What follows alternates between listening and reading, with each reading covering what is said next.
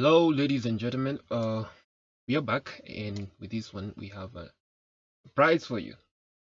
So there's a release that is available, and this is a new update for the beta version of radsystem. So the beta version is 6.0.5, and we can try and see what to expect. So there are a few things that are going to be coming up, and also some few other things that have already come up.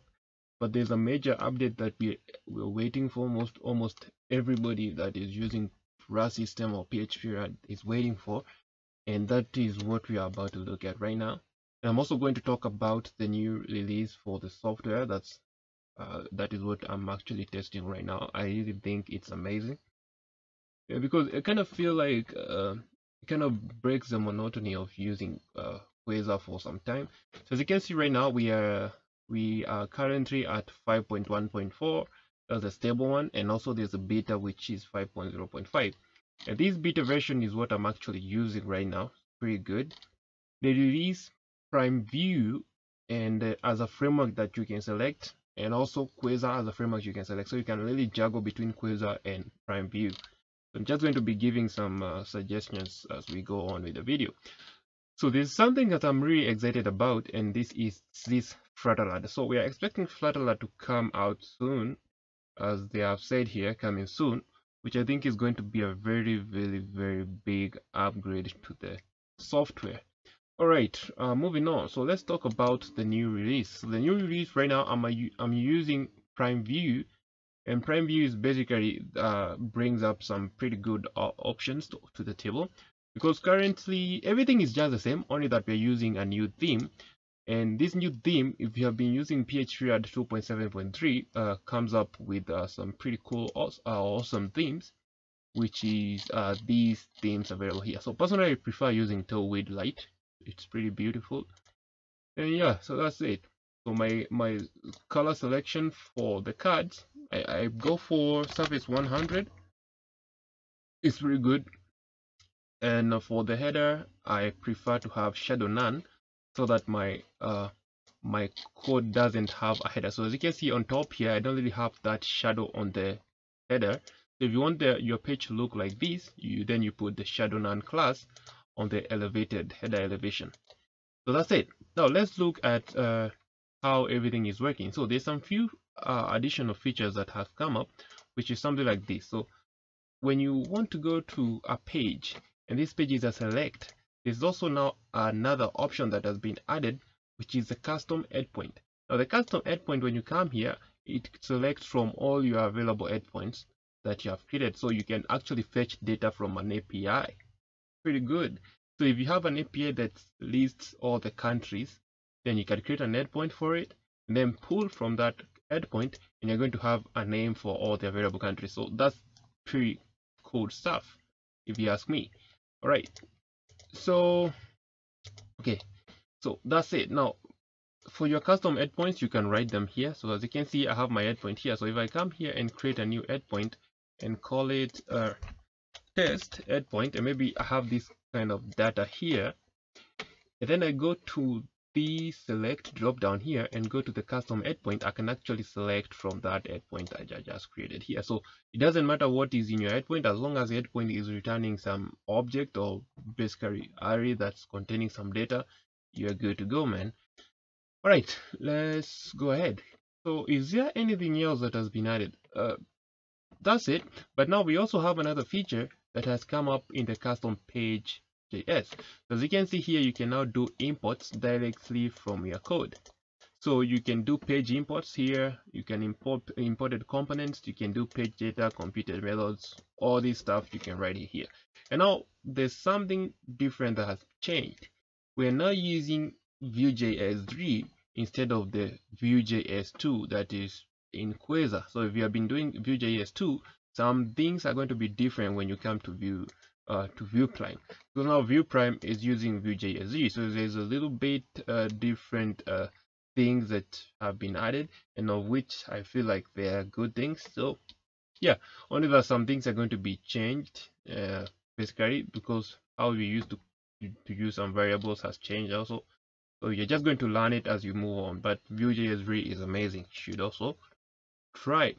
All right, moving on. So here's a project I've been working on. So I've been using this as a control project so that we can do some bug testing. And this is where we are going to be uploading tutorials every day. So all those tutorials we make here on YouTube, you can also find them when you go online, or basically if you want to do written tutorials in case you want to copy paste the code, we'll be uploading these tutorials here. Also, the course is coming soon, but this tutorial is basically just going to be free. If you feel like you need to sponsor the project, you can also sponsor it. It's just going to add a button somewhere here. So yeah, the course also will be coming soon here, but the current course is somewhere else. I'll share the link in the description. And yeah, so let's see how this one works. So there's some pretty cool features that have been added. So the first one, we can just click here and we go to the tutorials page here. So this is where you can get all your projects, and then you can filter with the category.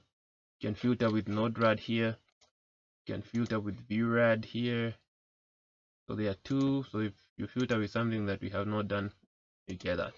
And you have these categories here. When you click on it, it opens this beautiful looking drawer here, which is going to be having these tutorials here, and also the video tutorials. So I haven't really worked on how this one aligns, but I'll be working on it. You can also come here and do something else. So we can come here and see Vue.RED here, and you can get all this data looking pretty good here. Now you can also go back, and at the bottom we have now this amazing looking controls, basically this scroller.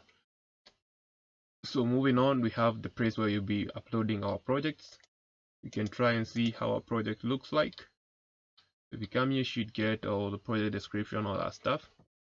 Then you can go back and try and see how our tutorials look like. So if I click on this, it will basically open up the page that we want to work with. Here we have the tags, here we have the sponsors. You can become one if you want.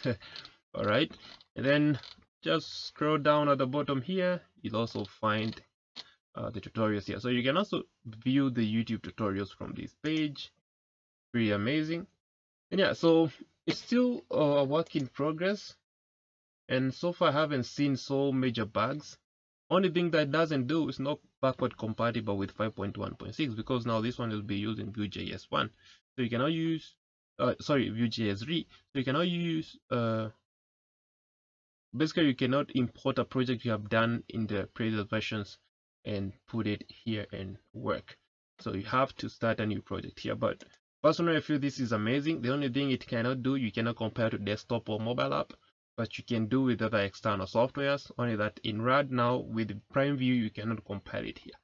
So in Quasar, you can compare to desktop, iOS, mobile, Android basically, and also a PWA or SPA.